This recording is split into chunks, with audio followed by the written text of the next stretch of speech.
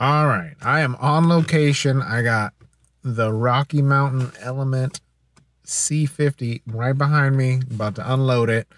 Just got done from a hard day's work. I'm about to take all my frustrations out on the trail.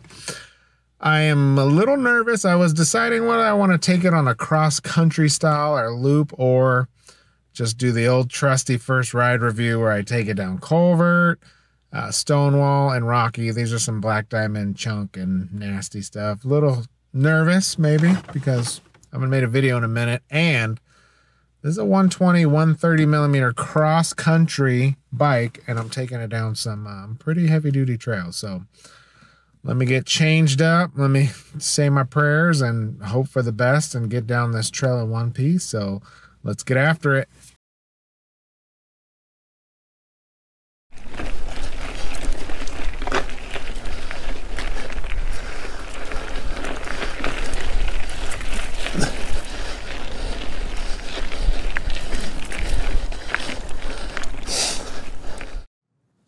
All right, brand new first ride climb. This is my first climb on the my new Rocky Mountain Element.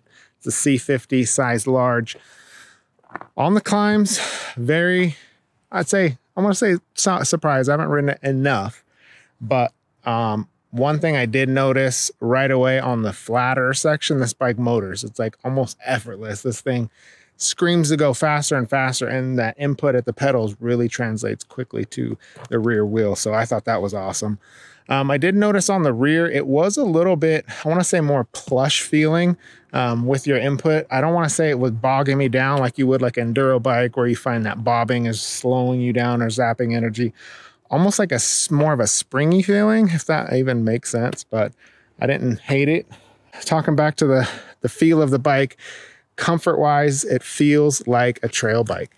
It feels long, it's more slack. Admittedly, I don't know what position it's in out of the 4 positions. I will figure it out and post it and let you know, but it felt comfortable. The reach was great. The 780 bars felt perfect for this bike.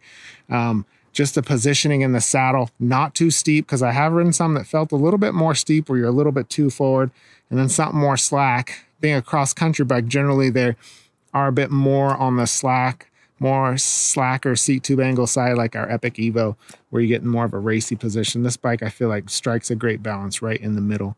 The XT, I'm really digging the XT, the double downshift, something I've missed. I like that trigger shift.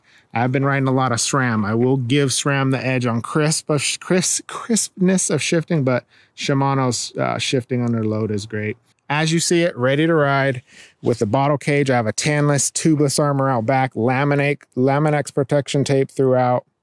I even fashioned my own down tube protector at the bottom. Tubeless, size large, out of the box with pedals. I got Tag Metals T1 composite pedals, 29.74 pounds. I thought that was a little disappointing. Just because, you know, nothing's better than a light bike, I think. But I have seen reports of the size large in the highest build for this around the low 25 pounds. So, but you're looking at quite a bit more money for that bicycle. So I'm about to slap it down some black diamonds and some swoopy fun stuff. So let's get on it and see how our first downhill goes. All right, first downhill, first jump. Woo, boom, whoosh. All right, here we go. Another whoop-de-woo. Whoa, all right, so into some swoops here.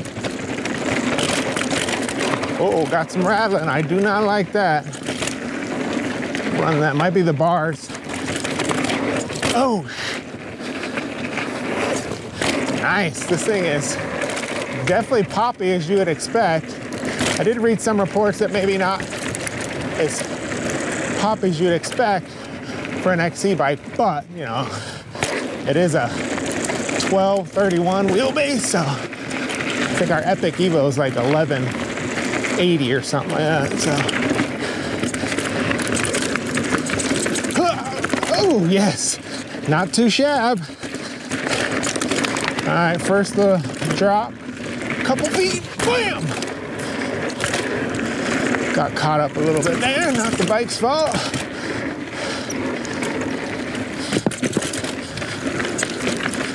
Another drop here. See if I can just take it. I'm gonna roll it slightly. Boom! Oh, nope. We'll just drop it, I guess. A little more support. Hop! There's definitely a brake testing section. No problem yet.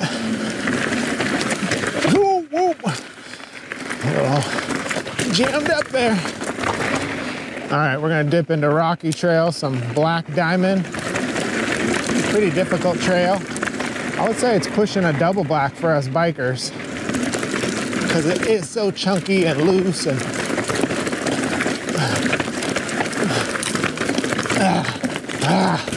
yeah. Admittedly, I've not been riding this trail as much as I used to, so definitely lost a step or two, but you definitely gotta keep moving and grooving. All right, first ride wrap up, Rocky Mountain Element C50. Blown away. I know it's cliche. I'm like, oh, this bike does everything great. I did a lot of hard things very well for a 120, 130 millimeter bike. Like, I didn't feel undergunned on any of these trails. Aside from Rocky, of course, that trail, I mean, it's really rocky and it's chunky, unpredictable. It's gotten worse the last few years.